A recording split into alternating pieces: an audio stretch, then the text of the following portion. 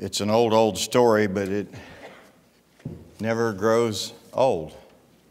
Amen. Do you still get excited at the wonder of majesty and deity and omnipotence becoming a baby, a human child, to tabernacle among us? What an awesome thing.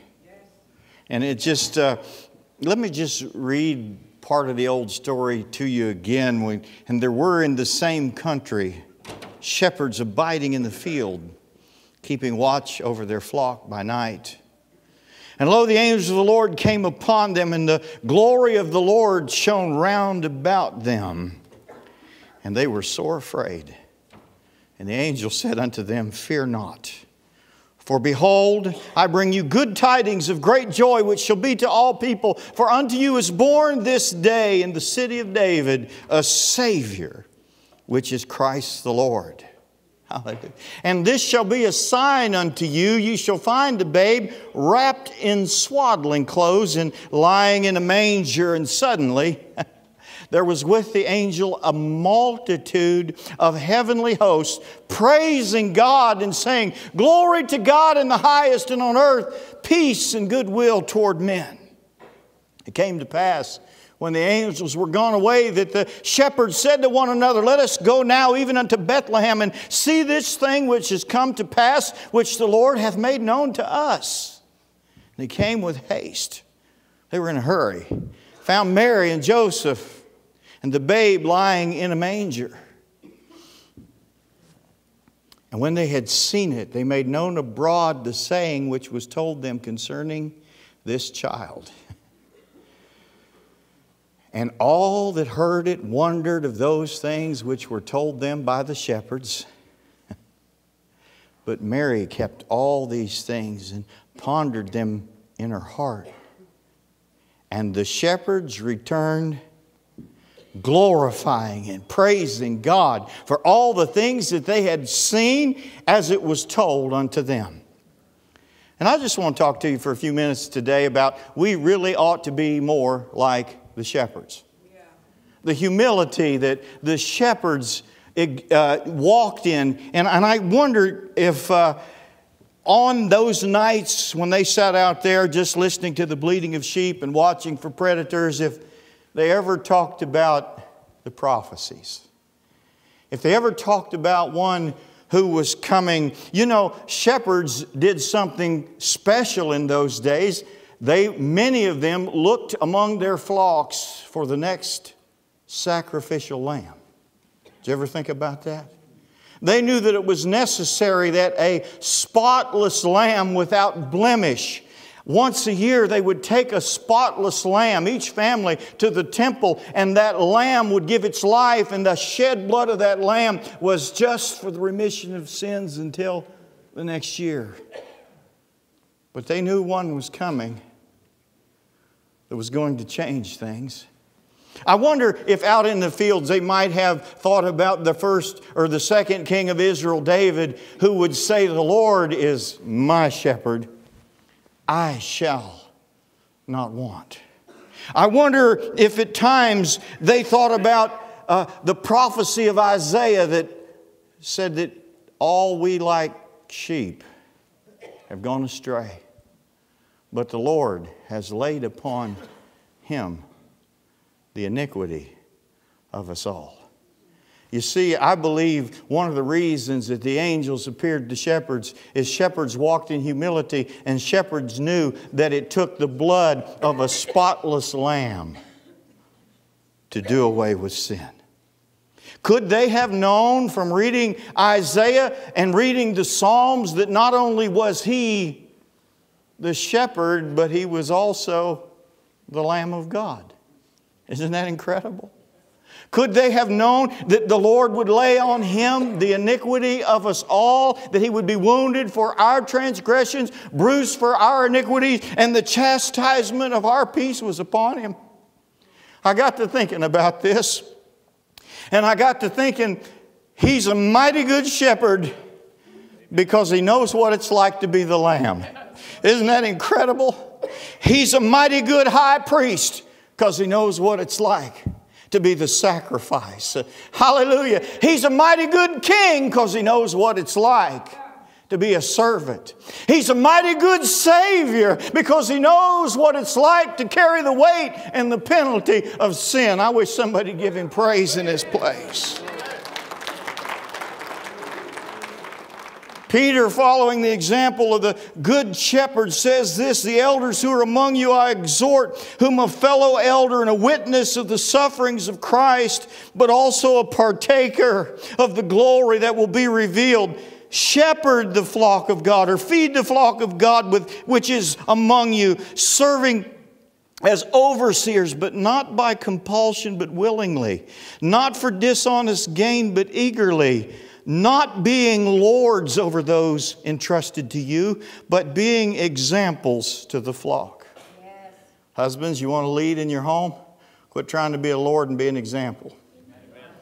Amen? I'll just go on right there. Being examples to the flock, and when the chief shepherd appears. How many's looking forward to Him coming back, not as the bleeding lamb, but as the reigning chief shepherd? When the chief shepherd appears, you will receive a crown of glory that doesn't fade away. Likewise, younger people, submit to your elders. Yes, let all of you be submissive to each other. And say this with me, and be clothed with humility. For God resists the proud, but gives grace to the humble. Hebrews 13:20 calls Jesus that great shepherd of the sheep. I'd finished writing the notes for this message and laid study materials aside and walked into the kitchen and my phone dinged. It was my oldest daughter, Tamara, who sent me a song that she had said really touched her heart. And the song was in perfect alignment with the message I had just written. We're going to do something different. We're going to worship right in the middle of this message along with this song. Please listen to the words.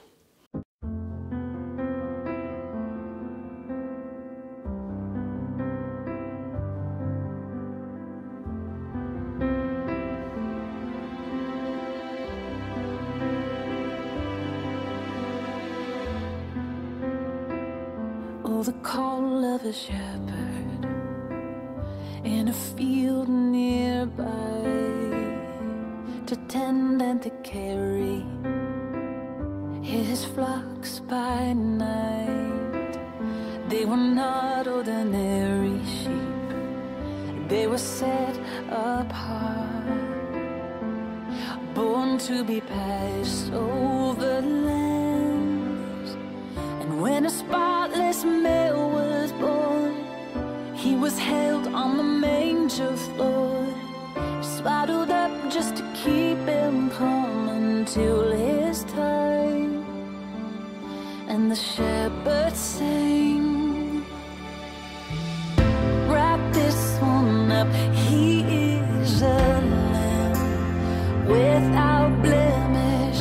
Wrap this one up, He'll make His way to the temple, born for sacrifice. He'll join the others and pay the price. Wrap this one up, wrap this one up.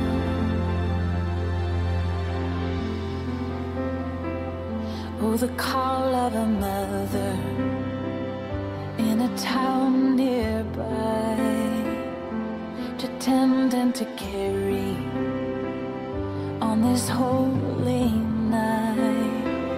Not an ordinary child, but the Son of God, breathed by the Holy Spirit.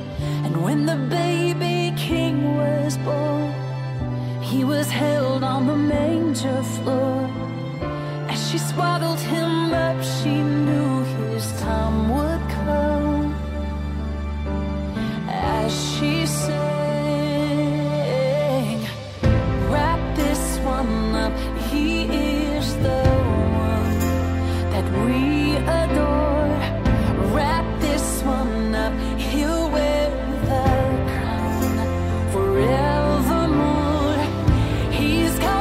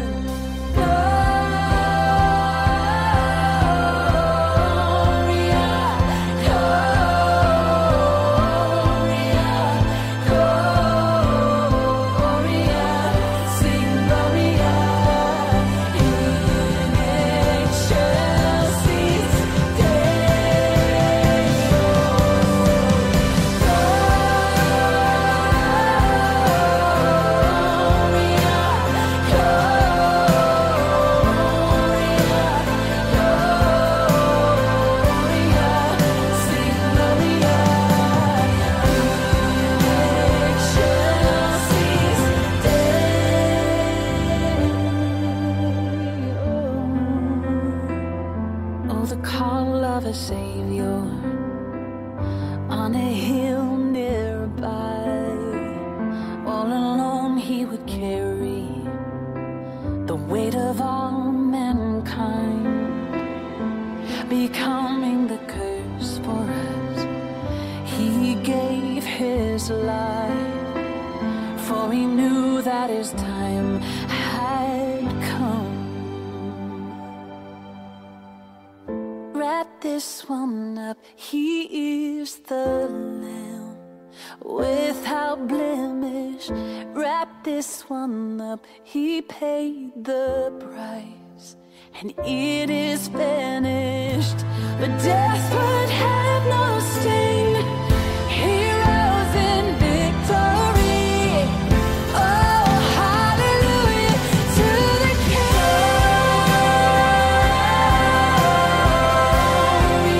Hallelujah to the King. Gloria, sing Gloria. In excelsis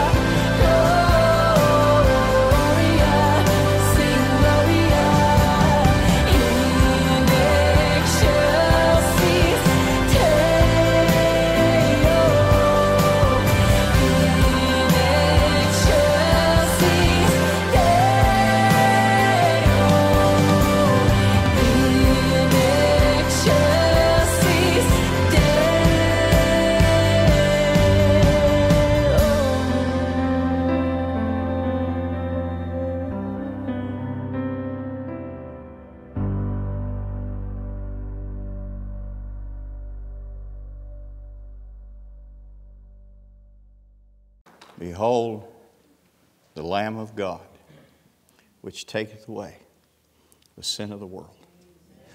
The shepherds walked in humility, but they understood about a sacrificial lamb. The shepherds had a heavenly vision. Suddenly, there was with the angel a multitude of heavenly hosts praising God. Notice how much praise is in this story. How can you go to a church that doesn't believe in praising God? Lord have mercy, we don't praise Him enough. Praising God, shouting glory to God in the highest, and on earth peace and goodwill toward men. And suddenly the sky was just filled as far as I could see. And you know what happened? God pulled back the veil between this realm and the next. And they witnessed something that only happened once in all the eons of eternity. I want you to think about this. How many know the focus of worship was always the throne in heaven, except for that night? The book of Hebrews says it this way, Hebrews 1:6, when He brings the firstborn into the world, He saith, let all of the angels of God worship Him.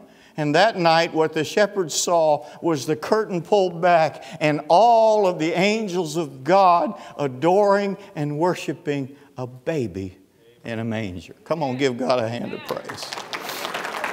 Heavenly vision. And then they said, let's go. We're not going to just hang out here. A lot of folks hear about Him. A lot of folks know about Him. But we don't need to go get involved. We'll just stay home and serve God from our little comfort recliner. Let me tell you something. You can't serve anybody in your recliner, on your bed, or in the couch. Service requires that you get out and do something. Are you listening, body of Christ? So they didn't just hang out and say, well, that was wonderful. We're glad the angels told us about that. Maybe someday we'll hear more. No, they came with haste to Bethlehem. They wanted to see and know and experience and be acquainted with Jesus for themselves. Is there anybody in the house that's excited that you can come and see the King of Kings and Lord of Lords and know Him for yourself, not just hear what others say? Let's go see. They came with haste. Then after they met Him, they couldn't keep their mouths shut. Whew! Can I tell you, if you really meet him, you got to tell somebody. You can't keep it to yourself. I'm concerned about these secret agent Christians that are, in a witness protection program.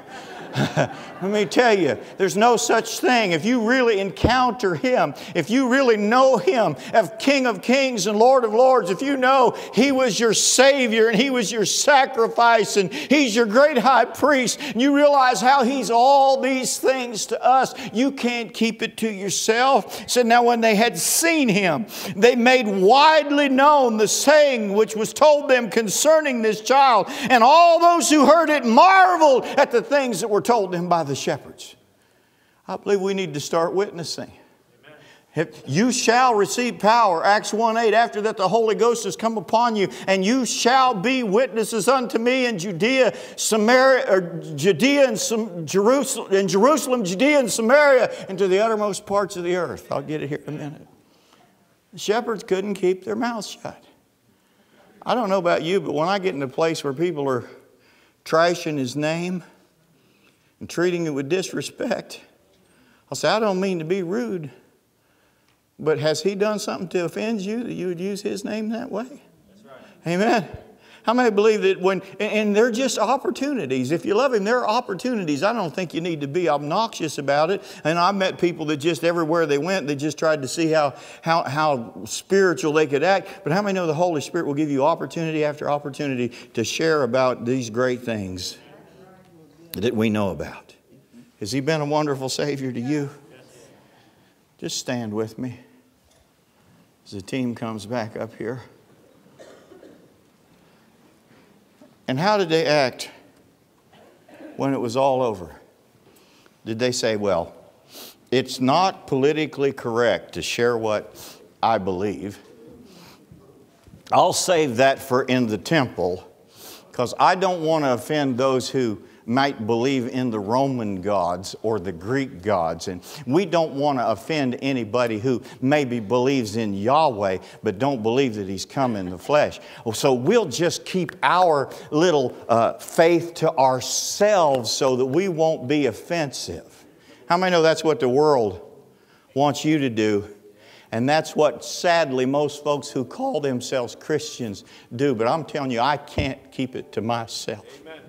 And the shepherds couldn't keep it to themselves. The Bible said they returned praising and glorifying God. Is He worthy of your praise this morning? I believe He's more worthy than a football team. I believe He's more worthy than a basketball. Don't you? Is He worthy to be praised? And I know that they heard these psalms so many times. They knew it was right to praise like this. Serve the Lord with gladness, Psalm 100. Come before His presence with singing. Know that the Lord, He is God. It is He who has made us and not we ourselves. Listen to the shepherd saying, we are His people and the sheep of His pasture. Enter into His gates with thanksgiving and enter into His courts with praise. Be thankful unto Him. Bless His name. For the Lord is good. His mercy is everlasting. His truth endures to all generations.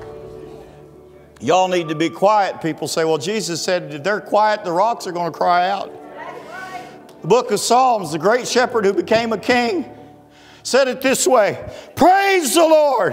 Praise God in His sanctuary. Praise Him in His mighty firmament. Praise Him for His mighty acts. Praise Him according to His excellent greatness. Praise Him with the sound of the trumpet. Praise Him with stringed instruments and flutes. Praise Him with loud cymbals. Praise Him with clashing cymbals. Let everything that has breath praise the Lord.